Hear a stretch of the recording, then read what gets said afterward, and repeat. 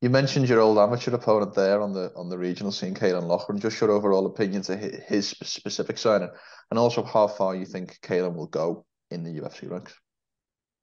I'm happy for him. Do you know what I mean? He's got to the UFC. He's made it to the big league. So we'll see. Obviously, I don't rate him very highly. That's no secret. Do you know what I mean? I think Mm. I'm 10 times better than him.